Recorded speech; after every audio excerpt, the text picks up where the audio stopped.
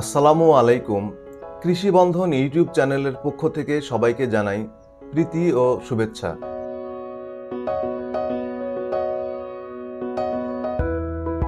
দর্শক শ্রোতা, গত 2 পর্বে আপনাদের সামুদ্রিক শৈবাল চাষ পদ্ধতি ও সংরক্ষণ নিয়ে বিস্তারিত জানানোর চেষ্টা করেছি।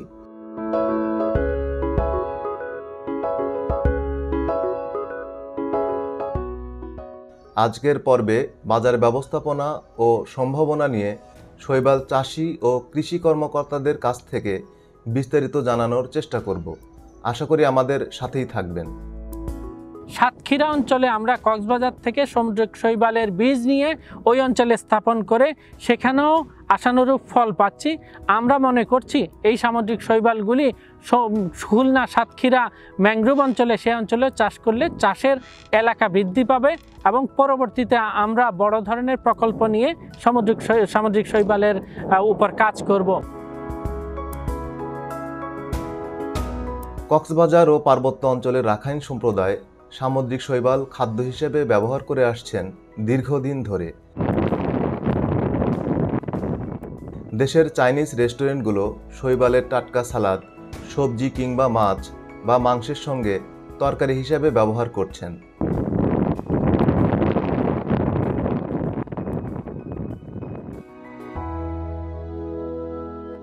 আমি এই জিনিসটা প্রথমে শুরু করেছিলাম কিন্তু ট্রাইবাল থেকে আরম্ভ করে রাখাইন সম্প্রদায় থেকে আরম্ভ করে আমাদের বাঙালিরা অত বেশি সিউইড সম্বন্ধে অবগত ছিল না, কিন্তু এরা অনেক আগে থেকেই জানতো। তারও আগে পর্তুগালরা যখন এই দেশে আসে তারা কিন্তু প্রথমে এই সিউইডটাকে খাবার উপযোগী খাওয়া যায় এইসব এর চর্চা তারা এখানে রেখে গেছে। যেহেতু এই এরিয়াটা পর্তুগালদের ছিল সেই কারণে এই জিনিসটা কিন্তু পাহাড়িদের কাছে খুব পরিচিত ছিল। আমি এই সিউইডটাকে আমাকে সাহায্য করতে যদি বলি তাহলে এরাই আমাকে বেশি সাহায্য করেছে। এটা খাবার যায়, খাওয়ার পরে কি হইতে পারে কি তারা কিন্তু আমাদের চেয়ে অনেক ভালো জানে। আমরা এটা যখন বাজারজাত করার জন্য চিন্তা ভাবনা করলাম তখন আমাদের মাথায় যেটা সবচেয়ে বড় প্রশ্ন দাঁড়ালো যে এটার বাজার আমরা কোথায় করব, এই সম্প্রসারিত বাজার কোথায় পাবো।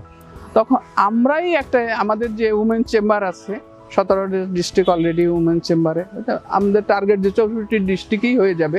তখন এটা তো সাধারণত আসলে খাবারটাও মেয়েদের কারবার, প্রসাধনীটাও মেয়েদের কারবার, এইটাকে আমরা টার্গেট করলাম। আপাতত প্রায় 7 কোটি লোকের একটা বাজার আমাদের অলরেডি একটা লেনা দেনা হয়ে গেছে, যে তাদের সাথে আমাদের একটা বৈঠক করা, তাদের সাথে আমাদের একটা মত বিনিময় করা, এগুলোও আমরা করে ফেলেছি। যেটা আমরা উৎপাদন করি সেটার যদি সক্রিয়তাটা অরিজিনটা রাখতে পারি, বাজার কোনো চিন্তার বিষয় না। চিন্তার বিষয় যে এটার অরিজিনটা কতদিন আমরা সততার সাথে রাখতে পারবো, সেটার দিকেই সবচেয়ে বেশি নজর দিতে হবে। আর একটা হলো যে আপনি তো ন্যাচারাল সোর্সের উপরে নির্ভর করে আপনাকে কালচার করতেই হবে। সেই কালচারের বিভিন্ন ওয়েগুলো আমাদের এখন থেকেই শুরু করে দিতে হবে, তা না হলে একটা ভয়াবহ আকার ধারণ করবে। যখন আপনি জানবেন এই জিনিসটা এত ভালো যখন ওইটাই লাগবে সেই সময় যদি আমরা সিফিড দিতে না পারলাম, আমাদের প্রোডাকশন ওরকম না হলো, বলো যে ইম্পোর্ট করো, আবার সেই পিছনে পড়ে গেলাম।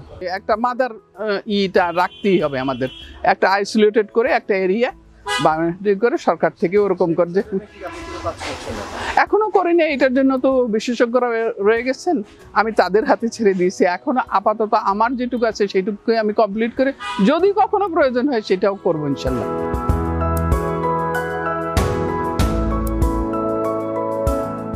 এই শৈবাল চাষকে কিভাবে আরও সমৃদ্ধ ও বেগবান করা যায় সে লক্ষ্যে বাংলাদেশ কৃষি গবেষণা কাউন্সিল ও জাতিসংঘের খাদ্য ও কৃষি সংস্থা চাষিদের বিশেষ কর্মশালার মাধ্যমে শৈবাল চাষ সম্বন্ধে অবহিত করেন।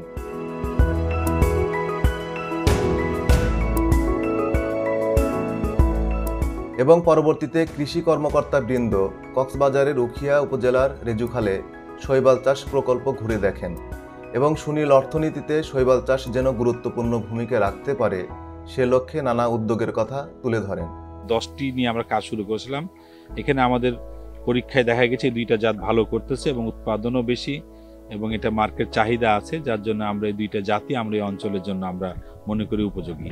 জাতিসংঘের কৃষি ও খাদ্য সংস্থা আমাদেরকে সার্বিক টেকনিক্যাল সহায়তা তারা প্রদান করতেছে এবং আমরা মনে করি যে এটা একটা সম্ভাবনাময় ক্রপ এই উপকূল অঞ্চলের জীবন জীবিকা নির্বাহের জন্য। সাতক্ষীরা, খুলনা, নুনিয়াচর এবং আমাদের এই রিজুখালী 4টা জায়গায় আমরা প্রাথমিকভাবে আমরা ট্রায়াল দিতেছি এবং এটার ভালো মন্দ বা এটার কোন পরিবেশে উপযোগী এটা আমরা মেনলি দেখতেছি। আমরা মনে করি যে এই সমস্ত যে এই ধরনের দুইটি জাত যে সমস্ত এলাকায় উপযোগী হবে, আমরা আরও আমাদের পরবর্তী প্রকল্পের মাধ্যমে আমরা আরও এটা সম্প্রসারণ করতে চাই।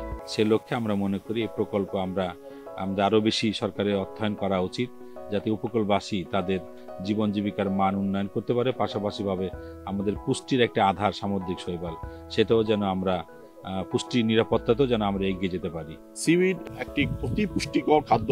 এখানে বিভিন্ন রকমের ভিটামিনস, মিনারেলস এবং আরও যেগুলো যেমন আয়োডিন এবং আমাদের শরীরের জন্য যে সকল মাইক্রোনিউট্রিয়েন্টগুলো দরকার সবগুলোই এই সিউইডে আছে।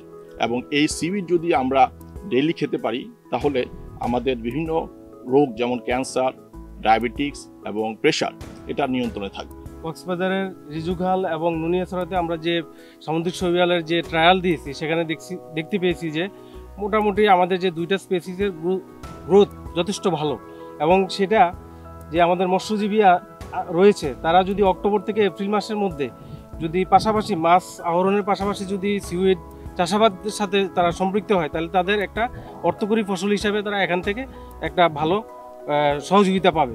আমরা এই এফওর অর্থায়নে সাতক্ষীরার শ্যামনগরেও যে চিংড়ি মাছের ঘের এবং কাঁকড়ার যে ঘের রয়েছে সেখানেও এই ট্রায়ালটি করা হয়েছে এবং সেখানে অত্যন্ত ফলপ্রসূভাবে যে গ্লাসিয়াসিয়া যে স্পেসিসটা রয়েছে সেটা সুন্দরভাবে চাষাবাদ হচ্ছে। এটাকে আরো ব্যাপক আকারে আমাদের যে লক্ষ্য যে ব্লু ইকোনমিতে আমাদের অ্যাড করা, মাননীয় প্রধানমন্ত্রীর আহ্বান, আমরা সেই আহ্বানে কিন্তু সাড়া দিয়ে এটাকে আমরা পপুলার করতে চাচ্ছি, এটা খাওয়ার মধ্যে নিয়ে আসতে চাচ্ছি। একটা ইন্ডাস্ট্রি ইউজ হইতে পারে। ইন্ডাস্ট্রিতে যেমন আমাদের ক্যাপসুল তৈরি, ওষুধ শিল্পে সেখানে এই ক্যাপসুলের কাভারগুলো কিন্তু এটাতে তৈরি হতে পারে, কসমেটিক্স এটা দিয়ে হইতে পারে। আমাদের এগার যেটা আমরা ল্যাবরেটরিতে বিভিন্ন কাজে ব্যবহার করি, সেই এগার তৈরিতে আমরা সাফল্য আনতেছি। তারপরে আমাদের ক্যারাগিনন, এটা আমাদের আইসক্রিম ফ্যাক্টরিতে ব্যবহার হয়, বিভিন্ন বেকারি ফ্যাক্টরিতে ব্যবহার, সেগুলো কিন্তু আমরা অনেক দামি প্রোডাক্ট। আরেকটা জিনিস আমরা করছি যে ল্যাবরেটরিতে এটার বীজ উৎপাদন করছি, যে আমরা সবসময় যে সমুদ্র থেকে নিব তা না, ল্যাবরেটরিতে বীজ করবো, যখন যে কোনো সময় কৃষকের চাহিদা মতো আমরা বীজ সাপ্লাই দিতে পারবো, সেই কাজটা আমরা ল্যাবরেটরি। এছাড়া ইনডোর কাল্টিভেশন, যেটা আমরা ট্যাঙ্কের মধ্যে করা যায় কিনা, বাড়ির কিচেনে করা যায় কিনা, যেমন আমরা ছাদ কৃষি করছি, এখন আমরা এই সিউইডটাকে আমরা ট্যাঙ্কের মধ্যে কালচার করতেছি। একটু বেশি খেতে হয় না, এটা অল্প একটু খেলেই তার দৈনন্দিন যে চাহিদা, আমাদের কতগুলো যে কমন মিনারেল আছে সেগুলো খুবই, যেমন আমরা আয়রন খুবই দরকার, জিঙ্ক আমাদের দরকার, আয়োডিন এটার মধ্যে প্রচুর পরিমাণ আছে, এটার মধ্যে অ্যান্টি অক্সিডেন্ট আছে, যেটা আমাদের ক্যান্সার রোগের প্রতিরোধক হিসাবে আমরা ব্যবহার করি। এটার মধ্যে আমার ডায়াবেটিস, উচ্চ রক্তচাপ কমায় দেয়, আমাদের ডায়াবেটিস কমায় দেয়। মানে এমনও ওষুধ নাই যে এটা ওষুধি গুণ নাই, যে এটার মধ্যে আমাদের দেশে যদি যতই সিউইডের উৎপাদন হোক না কেন, যদি এটার বাজারজাতকরণ ভালো মতো না হয়, চাষি যদি দাম না পায়, তাহলে এটা সম্প্রসারণ সম্ভব না। সুতরাং চাষিকে যদি আমরা ভালো দাম দিতে পারি, তাহলে এর বহুবিধ ব্যবহারটাকে নিশ্চিত করতে হবে। মানুষের খাবারের পাশাপাশি সিউইড গবাদি পশুর খাবার, হাঁস মুরগির খাবার হিসেবে ব্যবহার করা যায়, একই সাথে এটা সার হিসেবে ব্যবহার করা যায়। সুতরাং আমাদের এই বহুবিধ ব্যবহারটা নিশ্চিত করতে হবে, তাহলে আমাদের চাষিরা ভালো দাম পাবে এবং আমাদের দেশের চাষ উপযোগী যে সকল এলাকা আছে সেই এলাকাটা সম্প্রসারণ সম্ভব হবে। জাতিসংঘের খাদ্য ও কৃষি সংস্থার উদ্যোগে সিউইডের খাদ্য সামগ্রী নিয়ে আয়োজন করা হয় শৈবাল খাদ্য মেলা।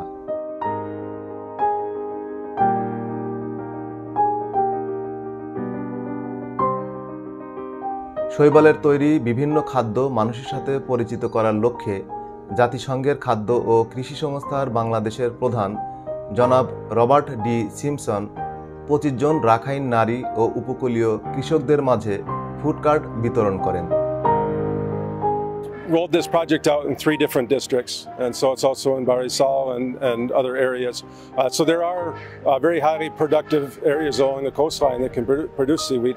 So this is a good example. We're doing it here in Cox's Bazar initially because there's a very large market for safe food and street food for tourists and that sort of thing. So it's a great opportunity. But I think this will be very easy to roll out in other areas as well.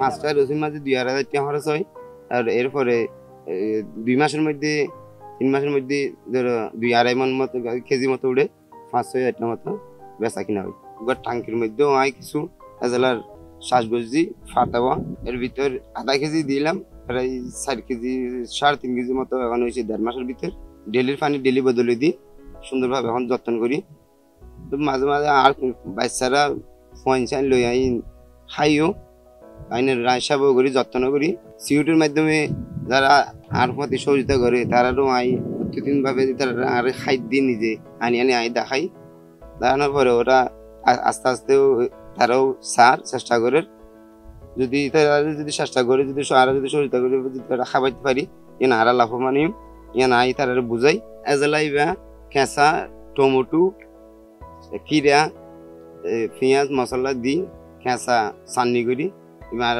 22 সালের ঘরমা সব family আমরা খাই 50,000 টাকা লাগছে লাগে কম দি আর 78,000 টাকা পাই আর গত বছর পাইলাম দা 500-700 কেজি হুজিতে ফুয়ানা বিক্রি করছি বছরে বিক্রি করছি 400-500 পুজিতে বিক্রি করছি এখন ঘরত 100 কেজি পুজিতে আছে এখন দীক্ষা ধরো ইন সুন্দর করে আরা কষ্ট বিষ্ট করি ওরা ইন যতন বেশি কিনি যতন আরা পাই আর তো খুশি লাগে ইন দুঃখ গলে দুঃখ পারা যাগো টিয়া পাই দিই বেশি করে